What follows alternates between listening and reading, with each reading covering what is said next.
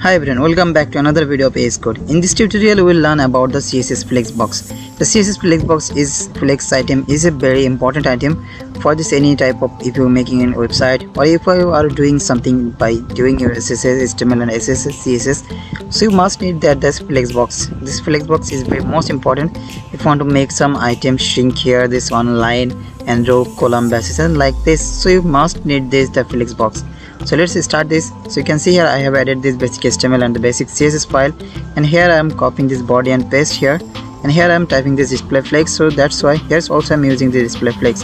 The flex method is can apply that for this apply this for this all item. We will make it in the center. This all item, this first here, this justify content align item, and it will be forced to all our element is goes to center. So here in this body section we are adding this flex box, the class name here, and copy it and paste here. So here we will type for this flex box item for the CSS. So here I'm going to type this display flex. So this is our main property and we are going to type this.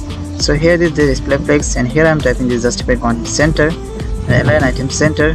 So we think it's not it, just we need the CSS flex, the display flex, it's mostly important. So you're writing this as like here, and now we'll add some card item. So here I'm adding this card 1, card 2, card 3 and card 4. So here we will type this card value here, and this item will copy this flex box class, and here we will type this again, just class name type here, and now we'll copy this card item. So we can do some another thing that will be most important. This will be easy for you. That's we are going to be for instead of card we are writing here this flex box. So let's copy and paste it one by one, and now we'll go to this CSS open here, and I will set this width, that is here I'm going to set this 200 pixel, and height also the same as 200 pixel, and here I'm typing a color that is background red for this instead of, and now I will copy and paste this all item. So now we'll change this value for this all of this item. So let's change this here. So here this all of item value is almost changes here. Okay, now we'll change this the color value here, this background color value red, blue, green, and here I'm typing this yellow color. So let's select it like a orange color as that, and now you can see just like this. So now we will make this, go to this up here, and I will say that is width is here I'm going to set this flex box width is 700 pixel, and we can also set here a height, that is here I'm going to set this, but we can no need to set that width here, height here, it will be by default set here. So let's open this all full screen, and you can see like this. So I think we have some mistake, that color is not showing here, and now we'll add a margin for this all item, that is here this margin 10 pixel will make here for this all of this card here also, which we have chosen that. Now you can see this all we have. So now we think have some mistake for here. Okay, we got this here, so we need to add this value here correctly. So now you can see the different type of 4 colors here.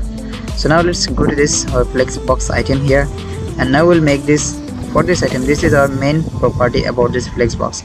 So let's set this for here. I'm going to make it a proper animation for that you can understand easily. So here I'm typing this main property, and I will make a minimize, and now we'll change this value for this display flex. Here I'm going to make it block. If we make it block, so you can see here this type of a column share here, and you can see like this, and if we make it the flex, it will be go for a row sizing here.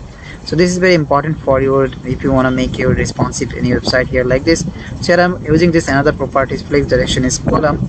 It's also make this all item goes to column here, and here we go to choose that the flex wrap. You can also use this flex wrap property, and you can make this all of your property which you want to make here. Just write the search here, and this write is and enter here, and you can see that all of properties working as a different type of flex box working here. So now I'm going to this our main flex box here. So, and here we are going to add a flex basis, that is 30 pixel, and it will be for this 30% for this flex box.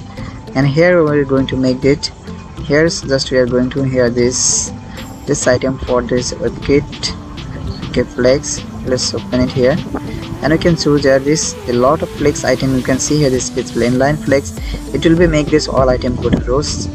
And now we'll change this value here this. So here I'm going to choose that this is Mojo, that it will be work for this your Mozilla browser system here. So like this. Now we'll go to this, the main property is mostly we use as display flex item, so it's row, and you can see like this. So thank you so much for watching the video.